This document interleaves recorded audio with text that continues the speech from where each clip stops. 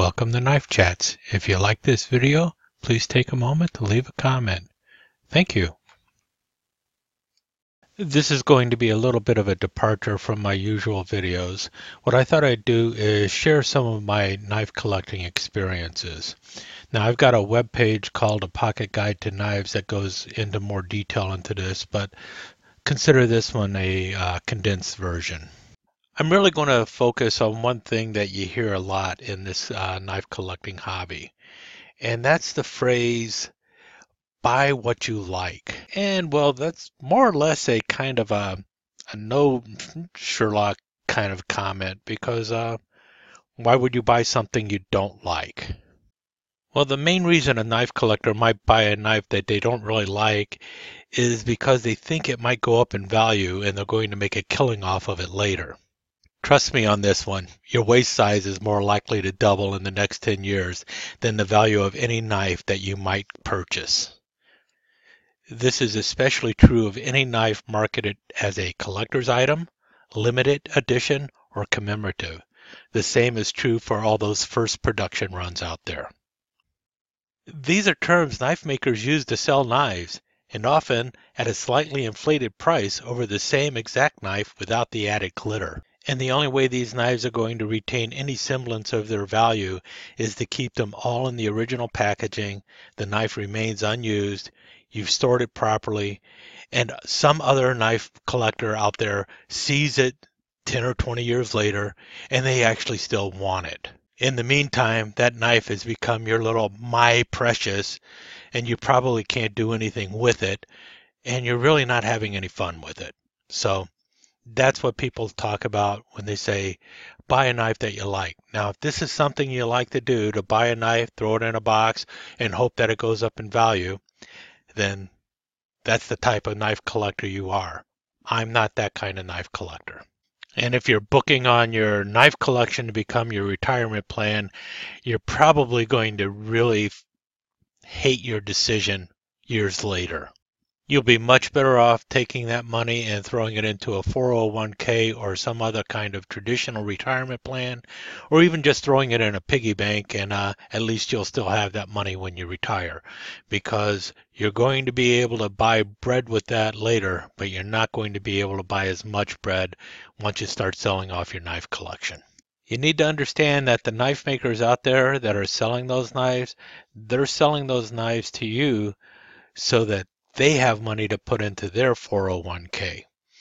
Now, if they thought that they could sell that knife for even more money, they would be selling it for more money. If they thought that they could hold off and just hang on to 15 or 20 of them and sell them at a much higher price later, they would be doing that already too. So think about that next time you're thinking of, I'm going to buy this knife and I'm going to hold on to it for 20 years or 30 years and then I'm going to sell it at a big profit. It probably will not keep up with inflation. If they thought they could make more money off of it, they would be selling it at a higher price to begin with. And that brings us to what my advice is.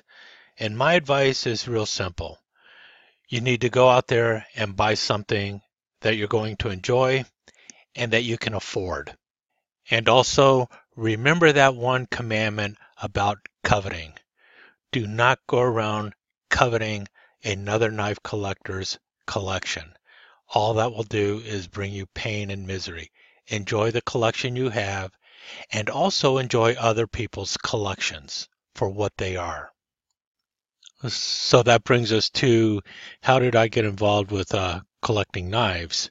Well, first of all, I've liked knives ever since I was a little kid. I even got a couple of knives from when I was a small child, and they're still in my collection. There's nothing special about them. But about 15 or so years ago is probably when I finally started getting serious about collecting knives, and it's because I had some disposable income, so it was possible to actually buy knives. And so my first thought was, I'd really like to get some military fixed blades. I mean, I already had a Mark II fighting knife by Camillus that I had used when I was in the Army. I already had a Spanish Mauser bayonet that I bought when I was about 16 years old for $5 and thought I should be able to get quite a few knives. And then I went on eBay and started looking, and suddenly the knives weren't $5 anymore. They were quite a bit more expensive, and I realized I did not have the disposable income that I thought I had. And I thought maybe I need to go in a different direction here. It was also at this time that I realized I really didn't know squat about knives, and I didn't know anything about collecting knives either. And with that, I decided it's time to start researching this hobby and also knives in general and find out a little bit about them. And I did this in a couple ways. First, I had satellite television, so I had DirecTV, and there were two shows on TV at the time. One of them, Knives Live, and the other one, Cutlery Corner Network. Everyone knows about Cutlery Corner Network if you do anything with the knife hobby. And while I wasn't buying knives from those shows, I was watching the show and I was hearing a lot about the different knives and the different brands and started seeing how much certain brands cost and also kind of figuring out what knives are really cheap, especially if you're going to sell 100 of them for $100. You can bet that those 100 knives are not going to be worth $100, no matter what they say on television. In any case, I started learning that way, and then I also went into the various knife forums online and started, asking questions and finding out that there's a lot of rude people on the knife forums because they really don't like to hear novice ask stupid questions.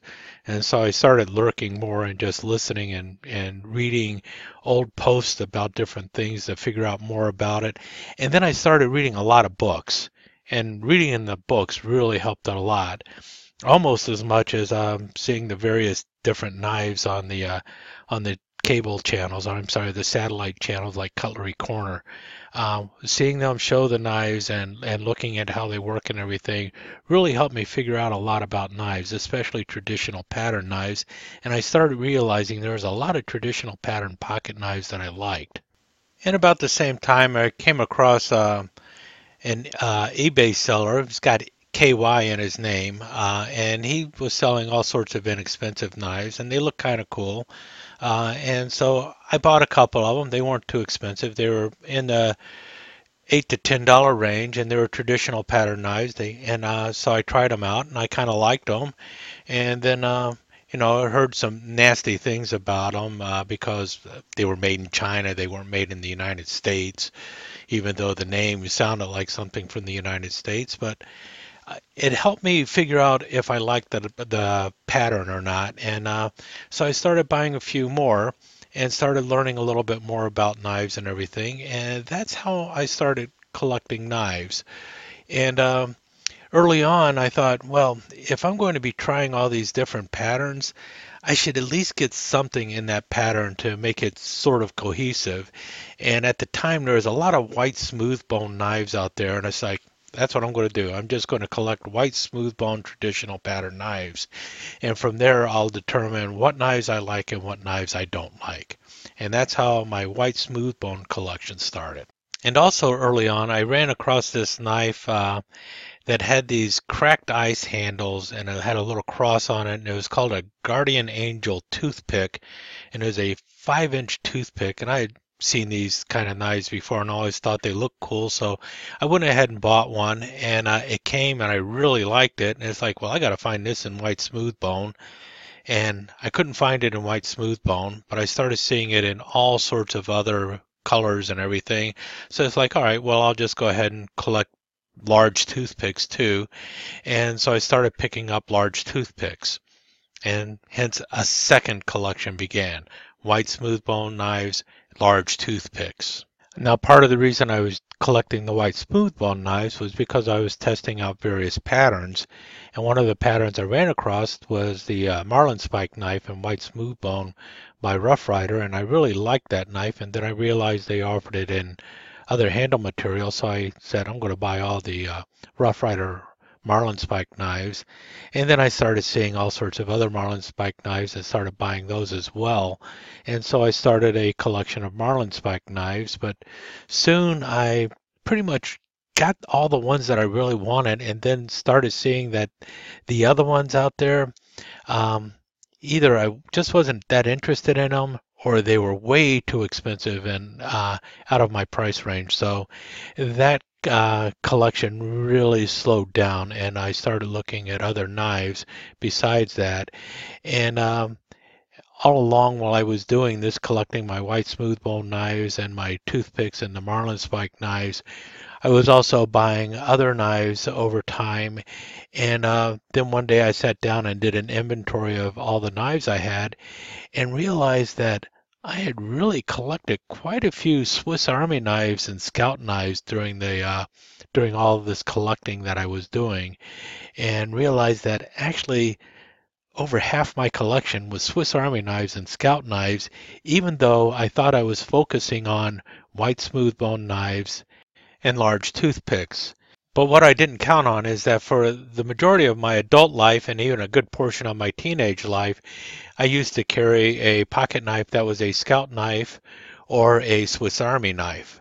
And I think that's why I was actually also picking up a bunch of Scout knives and Swiss Army knives. I'd see them, I'd like them, and they were definitely within my price range.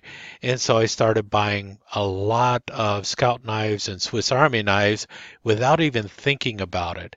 And before I knew it, half my collection was those kind of knives. And that's when I really realized what I should be focusing on is what I really enjoy.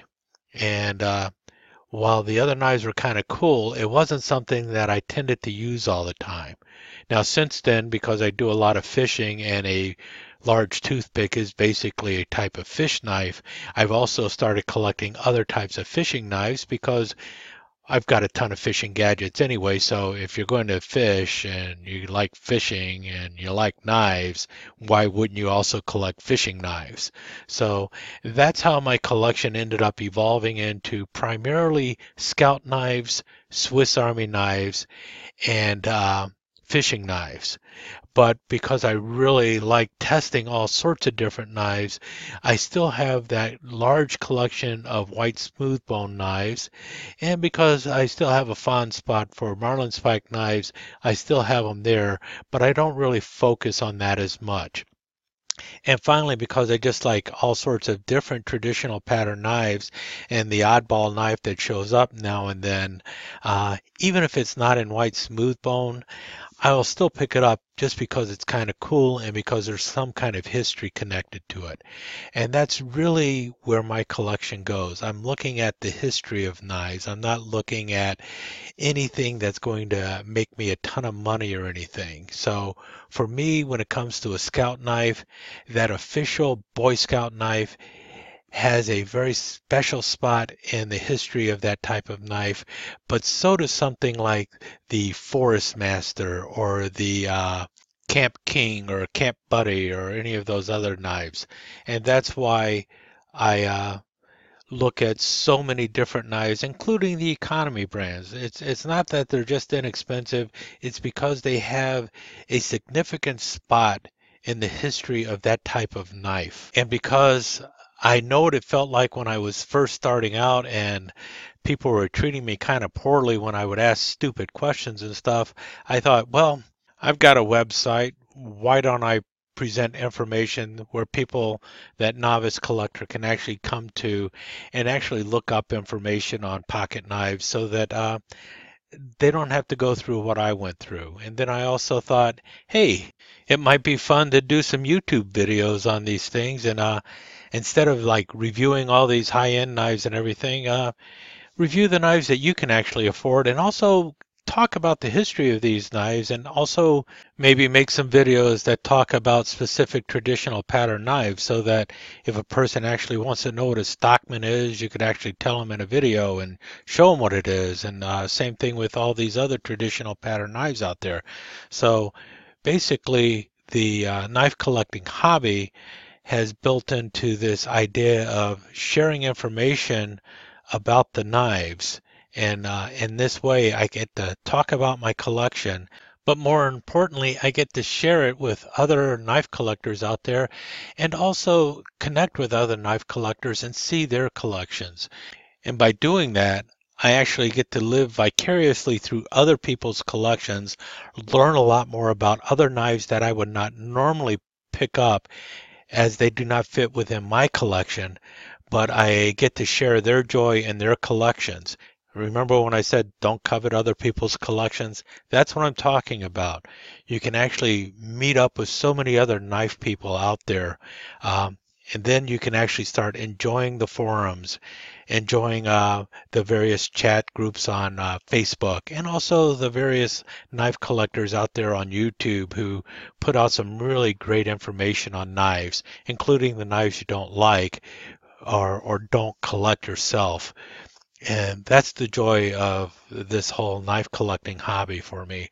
If you're into scout knives or just can appreciate a scout knife, then this is a site where you can come to, and I can talk to you plenty about various scout knives and fishing knives and stuff. But at the same time, if I want to find out something about like a Spyderco or zero tolerance or something like that out there, I can go to somebody else's site and I can appreciate their information and talk to them about that and learn so much more about the knives. And that's the cool thing about this hobby. And that's what I really like about it. Uh, so that's also why I said really enjoy what you're collecting, but also buy the stuff you can afford. Because if you can afford it, you can enjoy it more. If you buy something you cannot afford, chances are you'll end up regretting it later, especially when you're not eating a steak but eating a peanut butter sandwich. Anyway, that's where I'm at right now. Hope you enjoyed this video. Hope that gives you an idea of my philosophy behind my knife collection and also this channel itself. Thank you so much for joining us. I hope you enjoyed this episode of Knife Chats, and if you did, please like and share it with your friends. Comments are always welcome. Don't forget to subscribe and ring that notification bell so you'll know when the next episode of Knife Chats is up online. Thanks again. Hope to see you soon.